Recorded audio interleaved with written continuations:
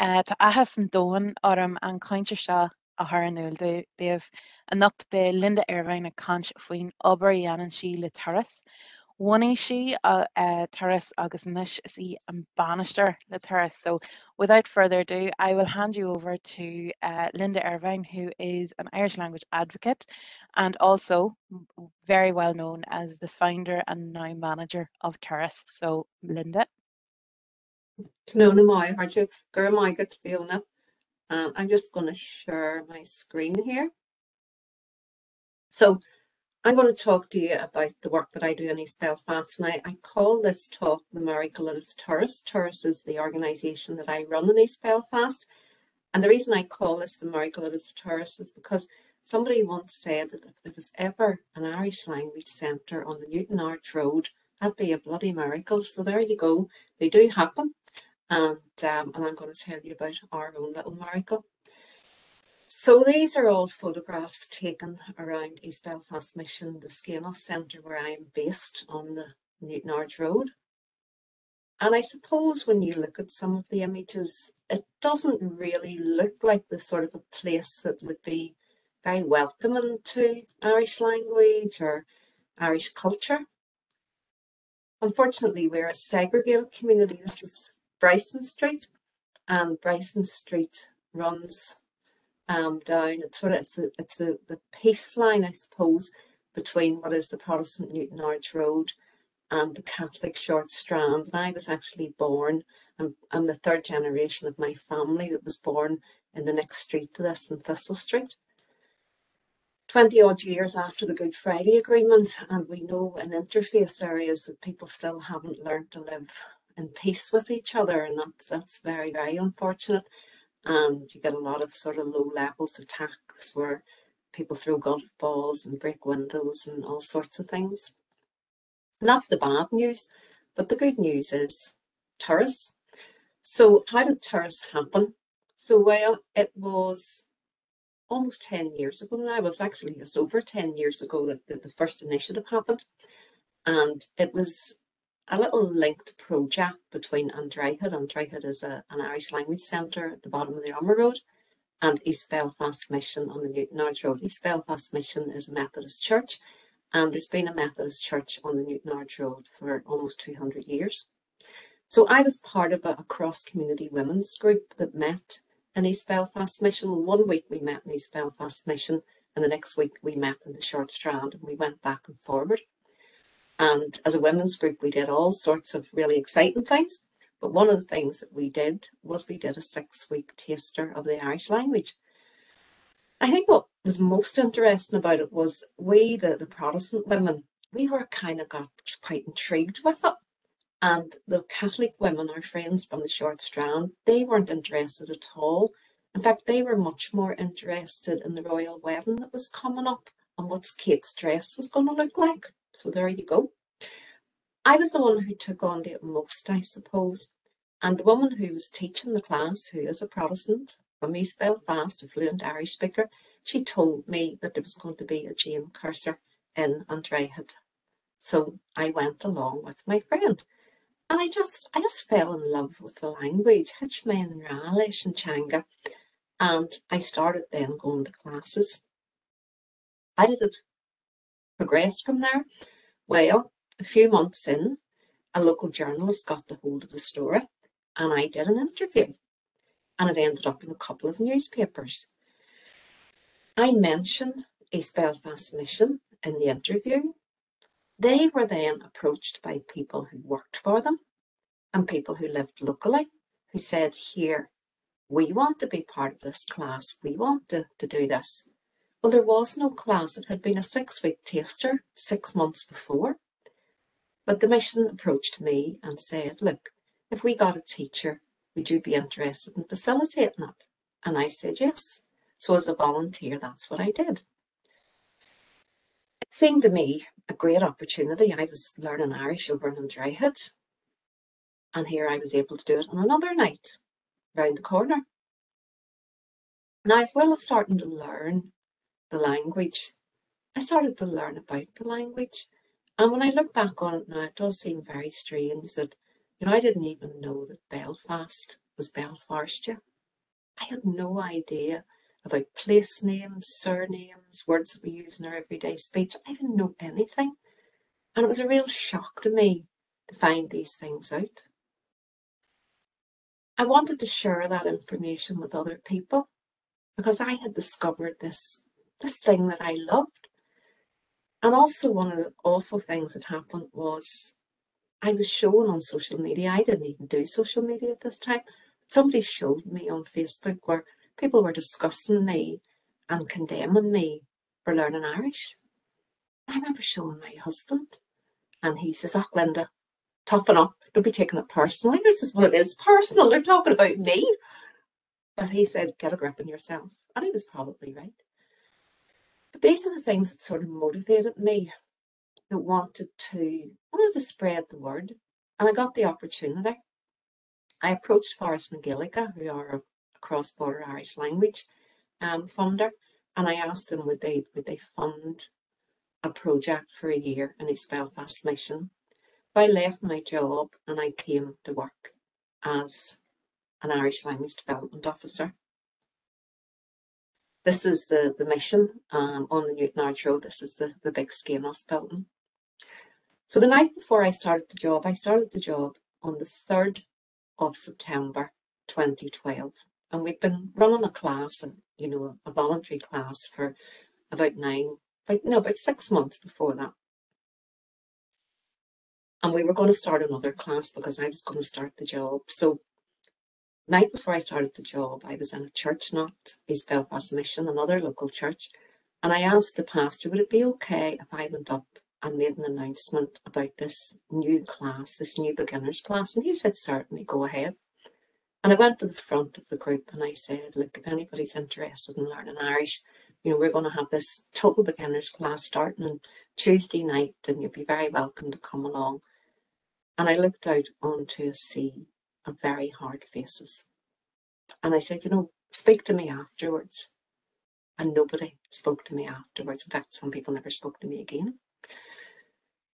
And I remember going home that night feeling very deflated. And my husband said, Linda, you need to shut your mouth or we're not going to have any windows, because we lived behind the mission. But the next morning I got up for work and I have a faith. And this was it. On the September the 3rd, 2012, this was the daily reading. And it says at the top, why we work. And at the bottom it said, be not always wanting some other work to do, but gratefully perform the task the Lord has given you. Because no matter who pays your paycheck, you're really working for God. And I respect that a lot of people don't have a faith. I grew up without a faith.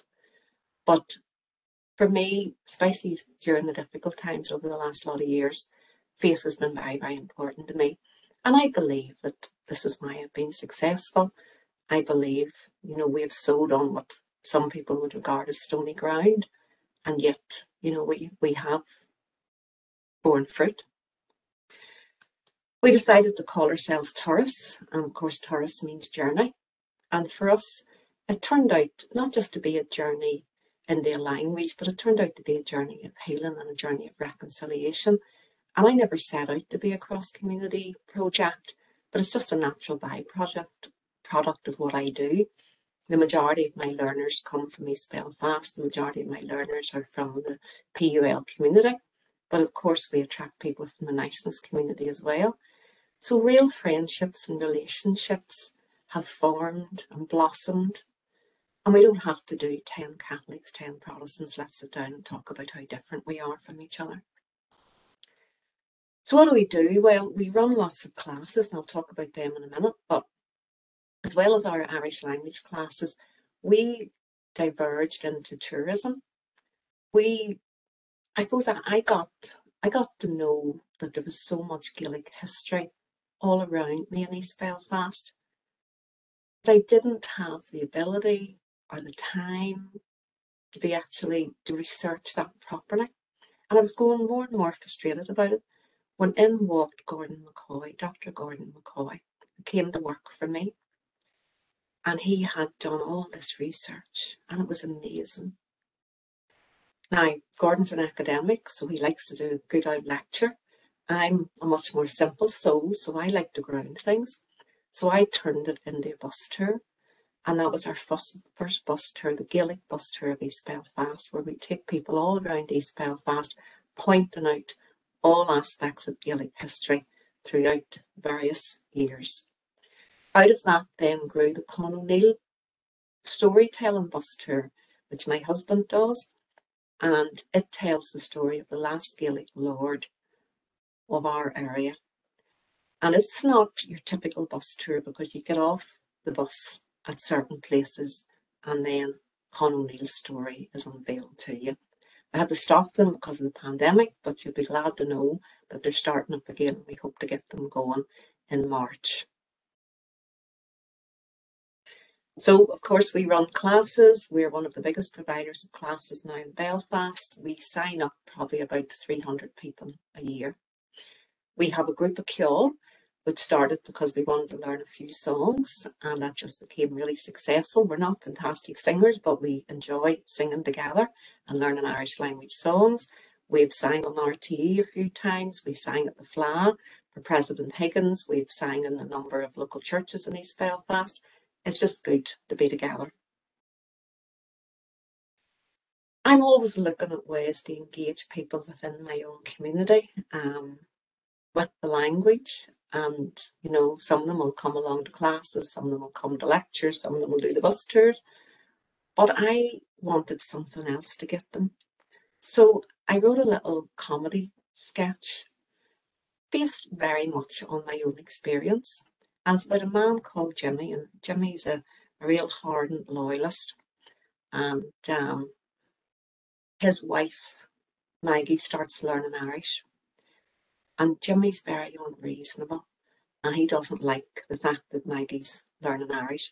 Now, I based this person on my husband, as I say, who's also very unreasonable about everything except the Irish language. Perfectly fine about the Irish language, but a real nuisance about everything else. So Jimmy gets really excited that Maggie's learning Irish, and he says, you know, I don't want to hear a word of Irish in this house. And she says, fuck him.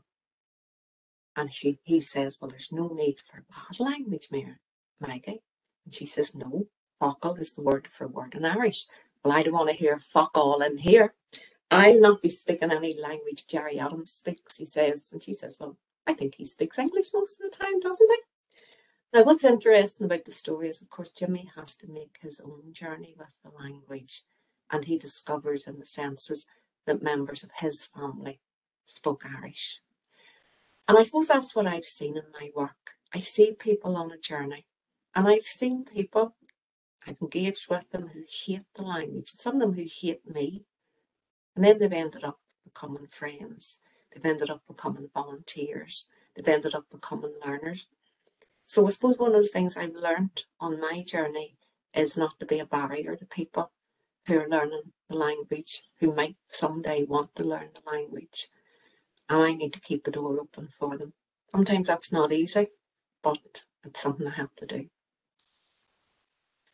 We've won all sorts of awards over the years, and we started off very controversial, and now we're very mainstream, and I'm very proud of the work we've done and the work we've achieved, as I know East Belfast Mission are. I remember when I started in East Belfast Mission, I was only in the job a few weeks, and at first I shared an office with about 6 other people who were the youth worker and somebody working with the old people and, you know, all sorts of things. And I don't think they quite knew what to do with me.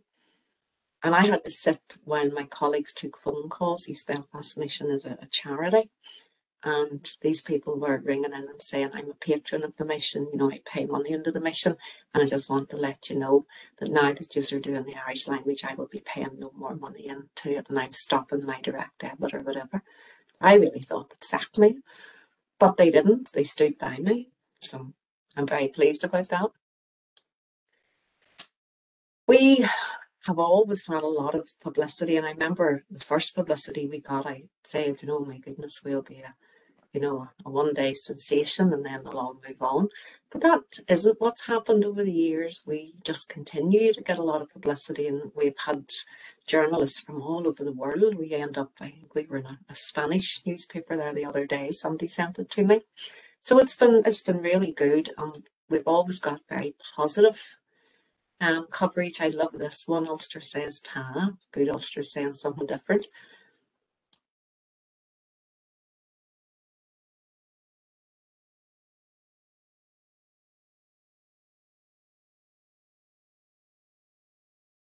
But not everybody likes us. And I remember this was one of the sort of big news stories that came out back, I think it was 2013 or 2014. And we hadn't been going that long, and a lot of our learners at that time were very nervous about learning the language. They didn't want friends to find out they were learning Irish, or neighbours, sometimes even family members. They were frightened of intimidation, they were frightened of criticism. So I got a phone call one Saturday night, and a journalist said to me, "Have you heard what happened at the protest, the Loyalist protest?" And I said, "No, what was it?"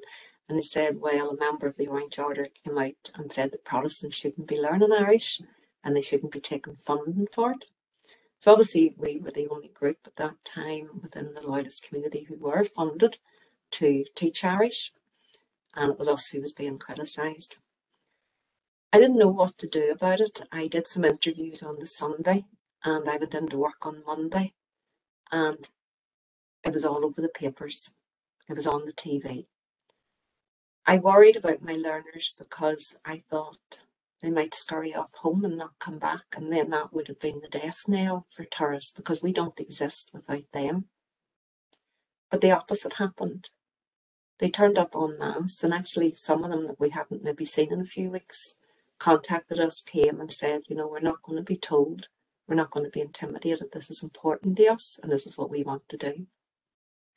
I got letters that week, I got emails, I got cards from people all over the world pledging their support, which was really lovely. And I've always found that with Turas, for every bad thing that happens, 100 good things happen. What was interesting was I had about 3 men who came in all separately, and they said things that were strangers. I didn't know them, but they said things like, "Linda, I'm a Protestant," or "I'm a Unionist." One of them even said, "I'm a member of the Orange Order." And the Orange Order says that I shouldn't be learning Irish. What time's your classes start at? So people are a bit like that. They're a bit thrown. They won't be told. And this is what my learners did in reaction to it. They started up their own organisation called Carja Turas, Friends of Turas. This is their logo. And they work very hard to help me and to support the work. They do all the teas and the dishes and run our lower land. We have all sorts of things they do. They organise talks, and they go and meet people, and they welcome people in. And I'm really, really glad of them. So here we are, we're very diverse, we're all ages, all backgrounds, and all friends. We are a community. We started up a scholarship scheme a few years ago, and that actually haven't updated that. That should be 9. We now have 9 of our learners at university, both Ulster University and Queen's University, doing diplomas and doing degrees.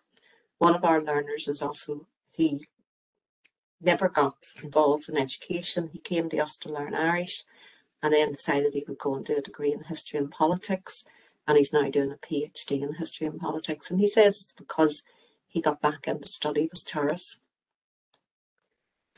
We have a lower land, and we have over 3,000 resources. Sorry, it's over 4,000 resources of books, CDs, DVDs, games, all sorts of things, study areas. And we have a very, very active group of volunteers who run the Lower Land and keep it open for our learners. I think the wonderful thing about it, though, is it's not just for our learners. It's actually a public lending library. We have a proper library lending system, and it's open to the public for anybody who wants to borrow books.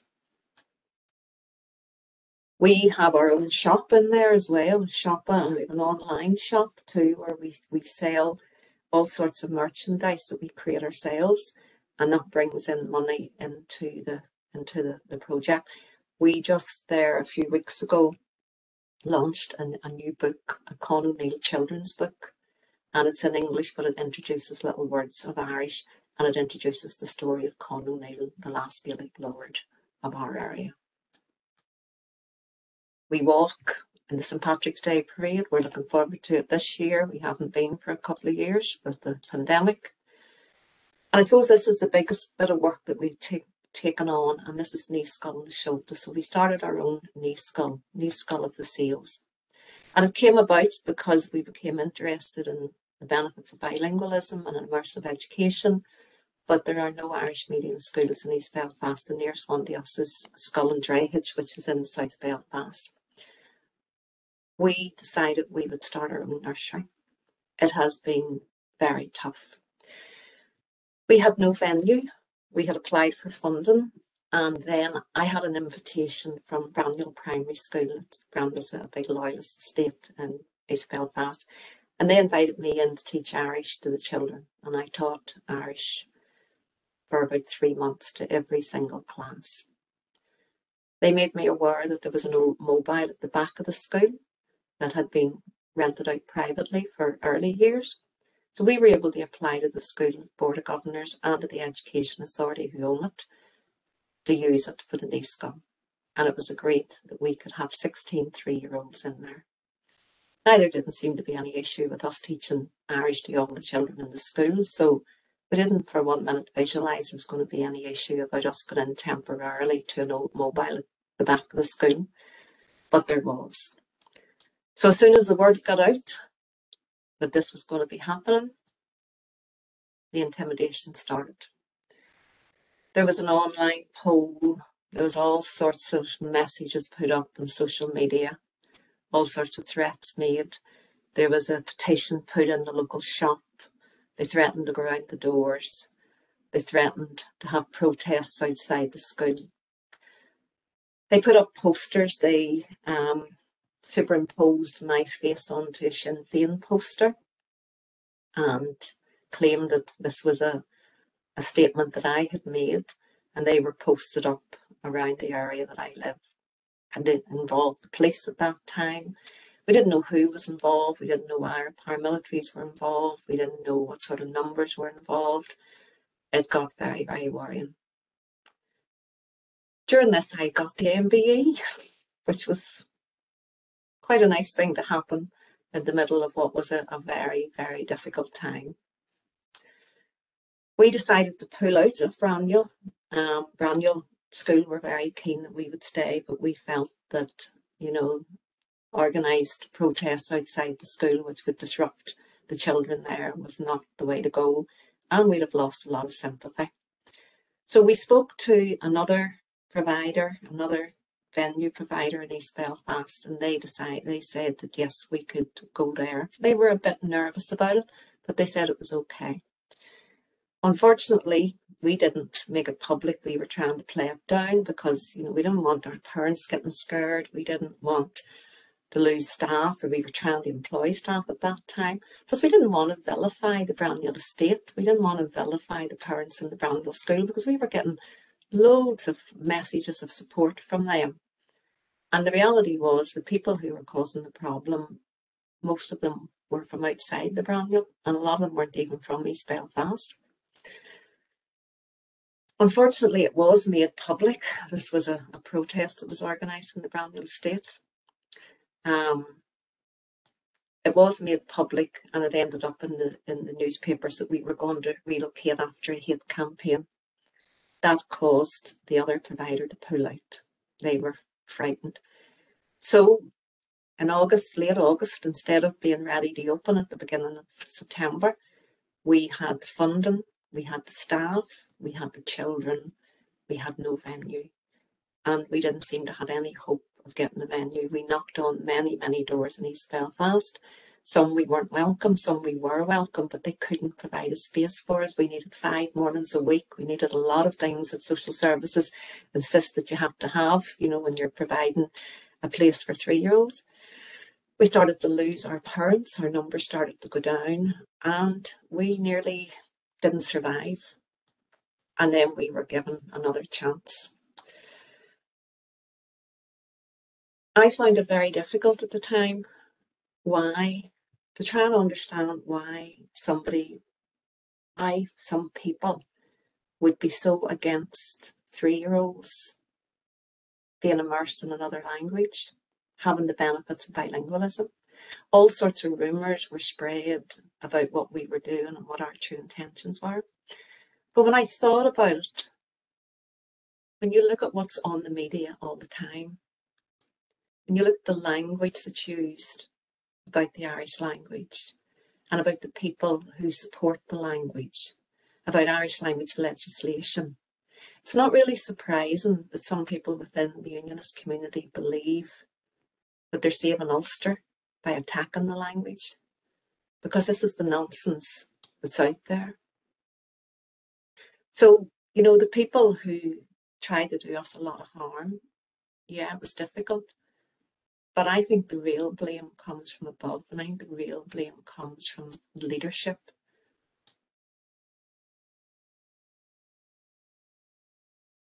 The story ends on a happy note because we were offered a new home in a local church, and that's where we are now. We're in CFC on the Belmont Road. It's not ideal, it's a shared space. Everything has to be pulled out every morning from a very small cupboard and put back in, and we have a lot of stuff.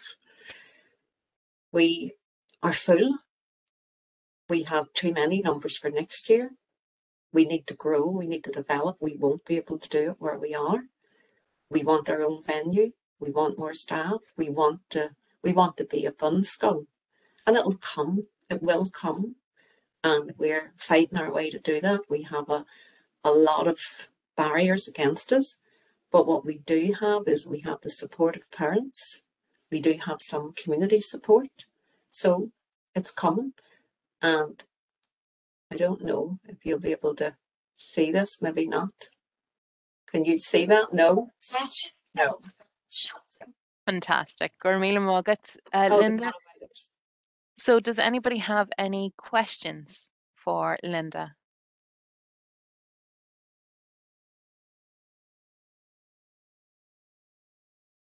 Everybody's very shy tonight. Yes, Stephen. So you're currently on mute, so you can just... Oh, sorry. There we go. Bore? Oh, yeah. Stephen.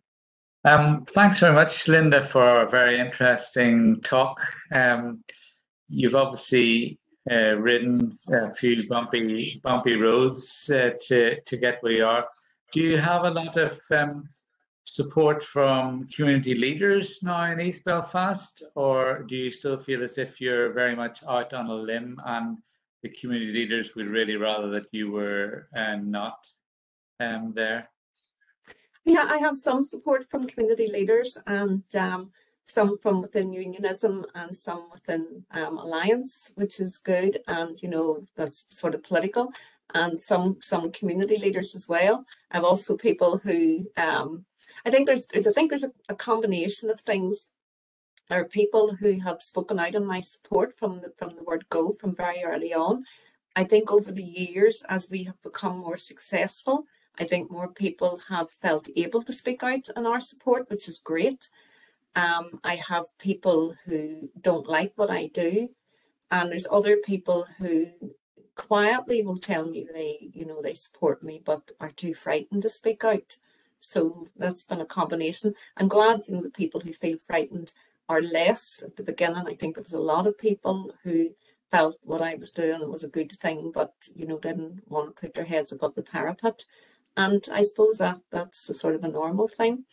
But over the years, as I say, we're going now almost 10 years, and it's changed. I definitely see the landscape changing. I see more and more people who feel able to speak out. I see more and more people who, can see the nonsense of, why would you think a language belongs to one community? Why would you think that somebody's politics is a certain way because they speak Irish or are interested in Irish or want to learn Irish?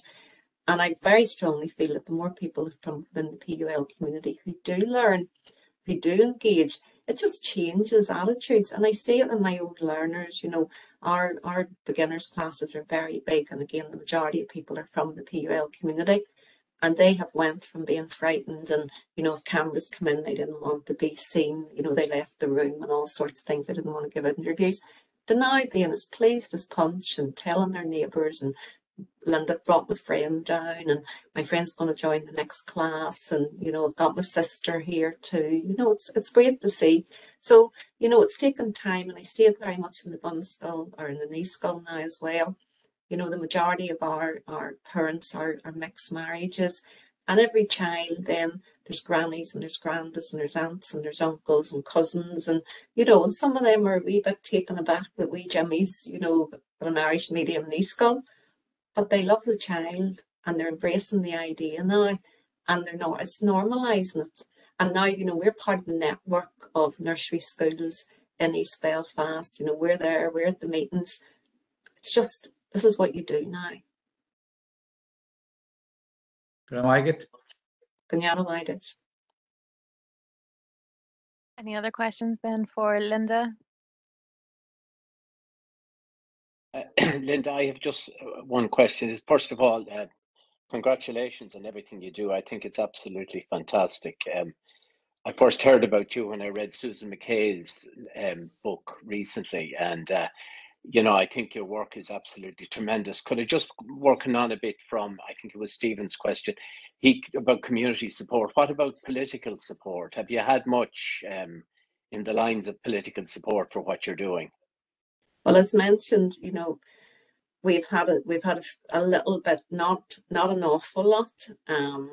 We need more, and you know, it has been hard at times over the years, because especially in the early years, we were very much rowing our own boat.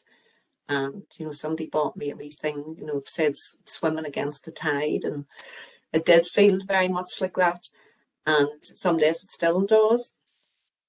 When you take risks, you know, people don't always want to get behind you. But I have to say now, the Alliance Party have always been very outspoken in our favour. And John Kyle, well, he's not PUP anymore, but John was always very supportive. And Doug Beattie now has, you know, been to see me, and I think the Ulster Unionist Party, I'm glad to see that. I think they're embracing the language more. So yeah, we keep pushing ahead. I've had members of the DUP who have come to my classes, though, you know, the DUP haven't been very vocal in their support of either me or the language. But I always, as I say, you know, I'm looking forward to things changing, and I want to keep the door open. I did have a lovely conversation with Jeffrey there before he was leader, and he said he's going to come and see me, and you know, I look forward to that happening. So yeah, you know, no matter what happens, I have to keep smiling, keep putting out the hand of welcome, because I do believe there will be change, and I believe it will come.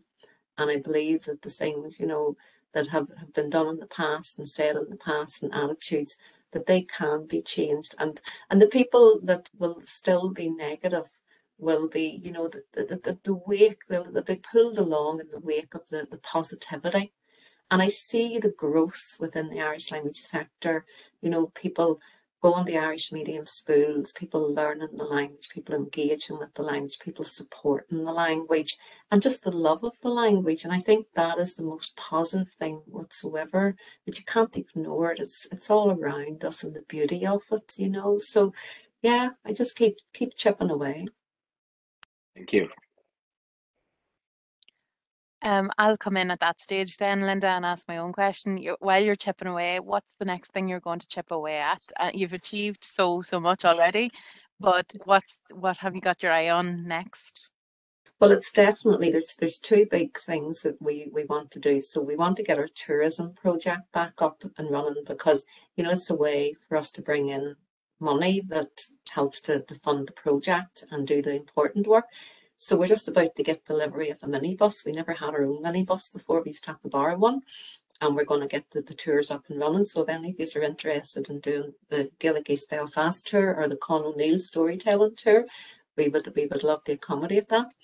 And we're also we work with Queen's University. The field where Con O'Neill's castle once stood, We would like to get a scan done up there to look for the foundations. We would like to get pathways put in, so to create a whole set of Con O'Neill trails. So that's a big wish list. And then of course the knee skull. We want our own place. That's so important to us. We want to grow. We want to have 2 sessions, and then we want to start a bun skull. We want rang a tree. We want rang a hen, rang a daw, rang a tree. We want to do that, and we want that in East Belfast. We want that opportunity for children in East Belfast to be able to attend Irish medium. And I think the important thing that I didn't mention about our Irish medium knee skull is we are integrated. So Irish medium is open to everybody, and I get that, but integrated actually goes a step forward. It doesn't say, look, the door's open, anybody can come in. It actually says we will have 40, 40, 20, 40 Protestant, 40 Catholic, and 20% of others. So they're more proactive, and we wanted to have that. So ours has brought both sectors together nicely, the integrated sector and the Irish medium sector. It's the first time they've successfully worked on a shared project that has actually came to fruition. So we want that to happen, and we want to have an integrated Irish medium school in East Belfast. It is going to be really hard work. It's going to be really, really tough, but it's going to happen. Oh, we wish you all the best of luck with that as well, Linda. And no doubt it will happen, and I hope it does soon. PJ, you were looking to come in there with a question. You're on mute, so if you hold down your space bar while you're speaking, it should. Can you hear me? Yeah, that's perfect. Well, it's just to a function, Linda. Tell me this, are you involved in anything else outside of Irish language related outside of the Skegness Centre? Are we involved? In East Belfast? Sorry, can you repeat your question? Sorry for not being clear. No, you're outside of the Skegness Centre, obviously the work you're doing in the Skegness Centre, that's absolutely fantastic. But is there anything else happening in East Belfast which in one way or another involves the Irish Language Act or Irish language simply? not a lot. I'm involved. I'm the president of East Belfast GAA, and there's some, obviously with the GAA, there's involvement with the Irish language, but there's not a lot else in East Belfast, no, unfortunately, and there you go. We engage with other groups within East Belfast, and do talks and all sorts of things. But we're the only people providing it. Even within the unionist community, I suppose we're one of the very few. Over the years, we've tried to help other groups to start up, but it's been very, very difficult. One group we helped in Lisburn, and we provided a teacher, but they didn't get the chance to grow. The venue that they used were scared, didn't want them advertising, and eventually they just dwindled away. We helped another group in Ballymoney. They were threatened, and so they stopped. We've helped a few other groups. So there is one still going down in Larne. They've moved now to Ballygally, and it's still going. I'll actually be going down to visit them. It's a cross-community group. So there's not a lot, and I think I feel quite frustrated about that.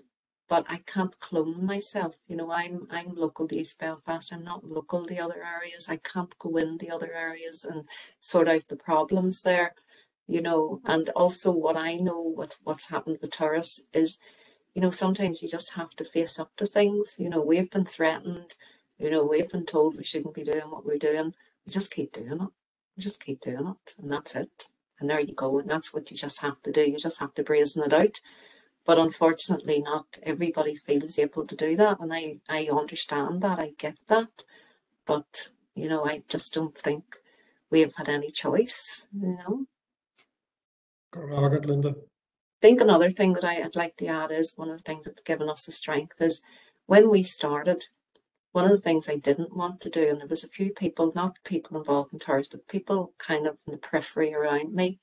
And what they wanted us to do 10 years ago was they wanted us to start I suppose, a wee Protestant version of the Irish language, and you know, everything they said, we'd have said the opposite, and you know, and it would all been about lemons, and you know, we were not interested in that. You know, we wanted to take our place within the Irish language community, and we've done that successfully. We've been befriended and helped, and you know, we've made so many friends within the Irish language sector, to so many groups and you know, visits, and oh, it's been amazing. It's absolutely amazing, the friendships and relationships we have made, and the goodwill, absolute goodwill, and how welcome. I mean, at the very beginning, again, when our learners were very frightened and nervous, you know, they were worried about going over to the falls. We used to physically take people over and introduce them and take them to Culterland and take them to different places. We don't have to do that now. We just throw out the leaflets or send an email about, you know, things that are happening, and they go because they love the language and they want to get involved in the language. And also when they've went, they've been made so welcome. You know, when they tell people they're from Turas, you know, this is wonderful. And, you know, they'll come back and say to me, oh, Linda, they were, see, when we told them where we were from, and they said, oh, it's what you are doing is brilliant. So they take pride in that, you know. And it's just, it's been, I can't tell you how healing and how lovely it's been. You know, it really has. That's brilliant to hear, Linda. Stephen, were you looking to come in with another question there? If it's okay to ask a Yes, go second right. question. Is there anybody else wants to go? They've all been very quiet for a Monday night.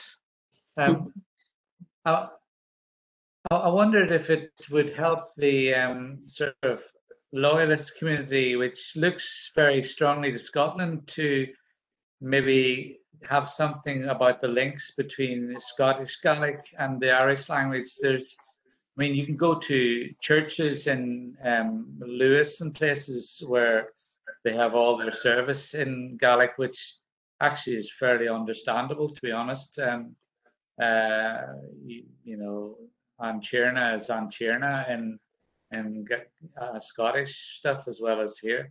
So is it worth exploring some of that to try and break down some of these barriers that maybe you were saying there was a church that had no interest in what you were doing 10 years ago anyway, maybe it would have a lot more interest now, but is it worth getting some links with those communities over there? Well, we're way ahead of you, Stephen, because we did that a lot of years ago. Because I've always been interested, because again, I didn't know that there's Gaelic spoken in Scotland or on the Isle of Man. I didn't know that the language was part of the family of Celtic languages, and obviously Celtic language spoken in Wales and in Cornwall. So those links throughout the British Isles are of great interest to me.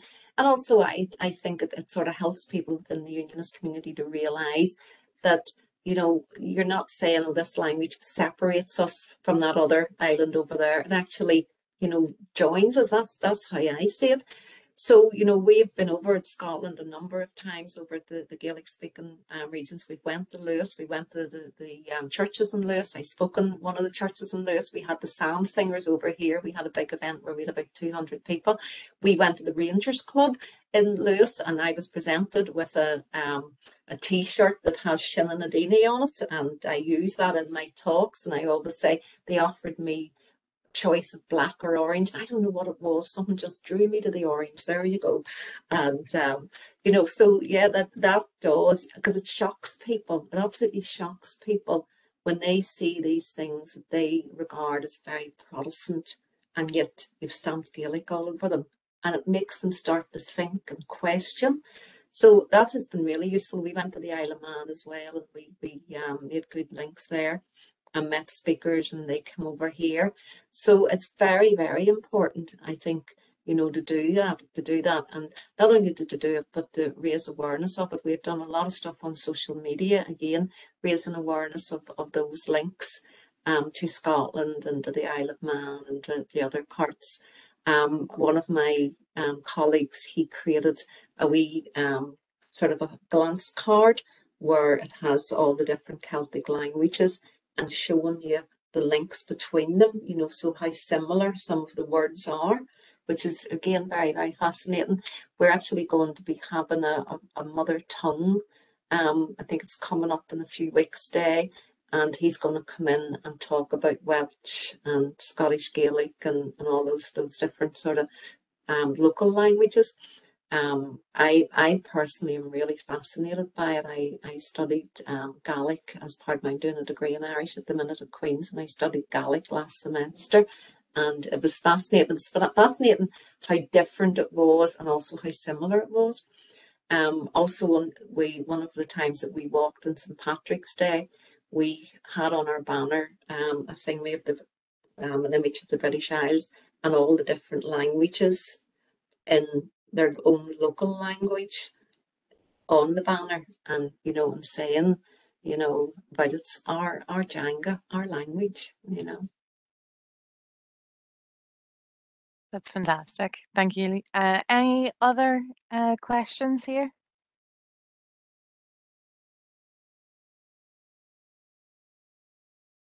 No, we're all very quiet.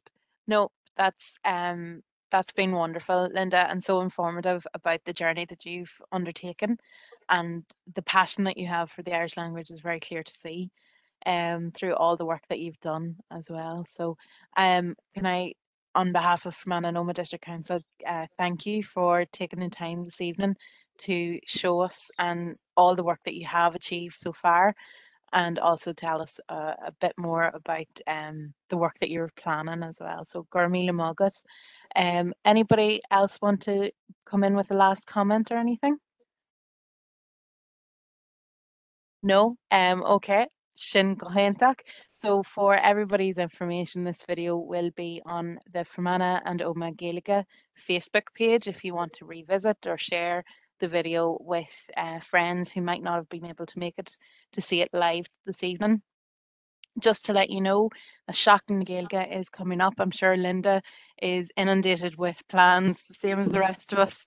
And we are going to have a launch concert with Keela, and they're performing for us on Sunday the 13th of February in the Ardone Theatre in Enniskillen. There'll also be a launch in the Omagh area in the Street Arts Centre on the 16th, and it'll be a smaller event. But we're all very excited to get Keela up from Leitrim. The majority of them are coming from Leitrim. I think a few of them are coming from Dublin as well. And then we will get started on all the events for Seacht na Gaeilge as well. So Gurmila Magov Gachdina, and a special thank you very much to Linda for your time and effort coming this evening. Gurmila Magov, Slán. Hawaii, Arjun, Hawaii.